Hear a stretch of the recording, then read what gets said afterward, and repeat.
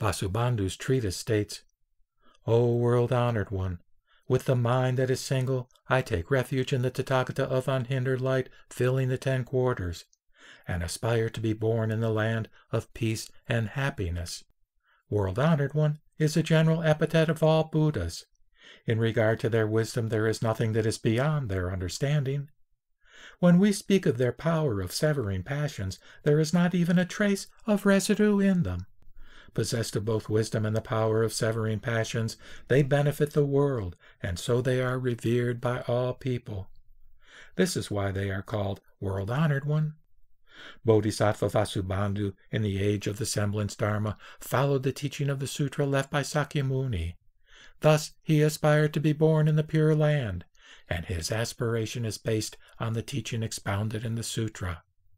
Therefore, we can know that the word World-Honored One refers to Sakyamuni. If I take its implication, I find no problem in using World-Honored One for all Buddhas. Generally, a bodhisattva takes refuge in a Buddha, just as filial children obey their parents and loyal retainers follow their rulers, with their behavior not self-centered, and their acts always according with reason. Since the bodhisattva is aware of the Buddha's benevolence and responds in gratitude to the Buddha's virtue, he naturally addresses the Buddha first. Moreover, Vasubandhu's aspiration is not undertaken lightly. How could it ever be fulfilled without the support of the Tathagata's majestic power? Here, Vasubandhu entreats the Tathagata to lend his majestic power.